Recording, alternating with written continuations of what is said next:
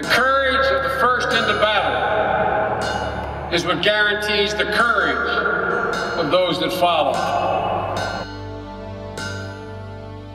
We have had modest numbers of U.S. military forces on the ground in Afghanistan for weeks.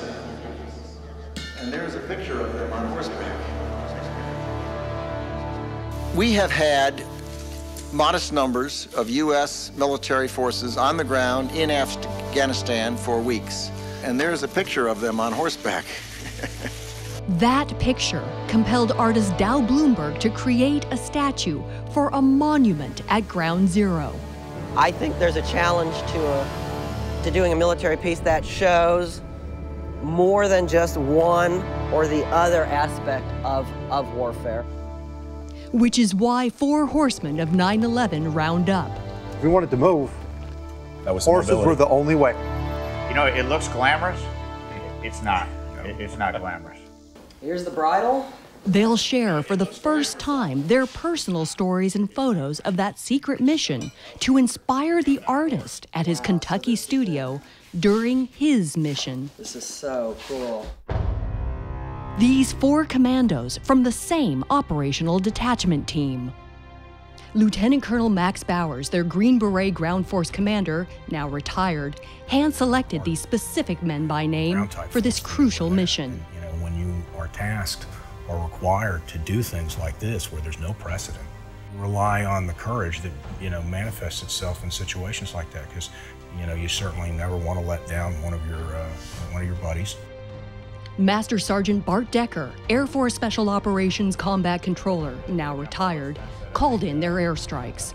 Special operator has a lot of heart, obviously, to keep going through what he's put through. When 9/11 happened, you know, you had to be ready. Sergeant First Class Joe Young, U.S. Army Special Operations Command, their Green Beret medic and sniper. No one man, no one horse did it. No one commander did it. It was a collective mission. And Master Sergeant Chris Spence, 5th Special Forces Group, Communications Sergeant now retired. He took all these photos. We'd gone ahead, and then I look back, and here comes this troop of horses. The picture you saw coming over this hill. And I'm like, no one's gonna believe this shit. Yeah. And I take my camera, I'm like, shh, and that's where I got the photo of them coming over the hill. At the foundry, Dow forges the photos and stories of these horse soldiers into bronze. I get the soldiers' experience. I understand what was happening in Afghanistan. I know what it's like to ride a horse in the wind. I know what it's like to have a horse jump away. For most, it was their first time on a horse, but their mission was crucial. Synchronize tribal warfare against the Taliban and Al-Qaeda by riding with and advising rival Northern Alliance warlords. This team and 2 others rode Afghan stallions trained to run towards gunfire and explosions. They even witnessed a cavalry charge.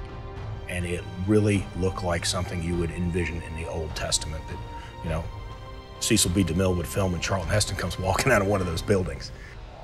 Surreal, but deadly serious. Their enemy was also the steep terrain. Some of the terrain we crossed at night, you go, oh my God, I can't believe we went over that on a horse. And if someone would have fallen off, we would not have known. Their medic Joe Young continued the mission with a broken back after his horse slid and fell on him. 2 shots of morphine, and to relieve the pain, I would not allow myself to be the weak link.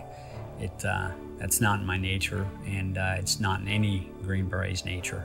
American sentiment was, we need to go get those bastards. And that was the bottom line. And to be in the place and time to be the chosen few, to go do that, it was an honor to be chosen. Colonel Bowers, who chose them, carried a piece of the World Trade Center on their mission as a reminder. I pulled that out and said, this is why we're here. We simply want to ensure that it's not a sanctuary for terrorist forces that have attacked the United States. The teams attacked back with airstrikes. Air Force combat controllers like Bart Decker used laser designators to guide bombs onto targets, impressing General Abdul Rashid Dostum, the warlord they were advising. And General Dostum pointed at it and said, yeah, that's like a, what we would say, you know, as kids, as a ray gun. it'll evaporate you. Bart also coordinated air attacks with a female navigator on an AC-130 gunship overhead, nicknamed the Angel of Death. General Dostum could hear that through my handset on the radio, and then he made that broadcast down to the Taliban and Al-Qaeda. Hey, look, a female up in this airplane is wreaking havoc on you. And also this male-oriented society. Absolutely. How was that taken?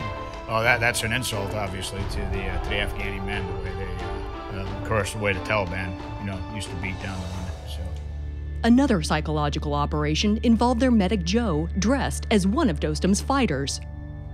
Dostum's forces had captured a fairly significant mullah who was wounded. He'd been shot through the arm, and you can see Joe has an Afghan headband. I treated him just as I would treat anyone else. And we had a discussion with Dostum and said, look, we need to let him go.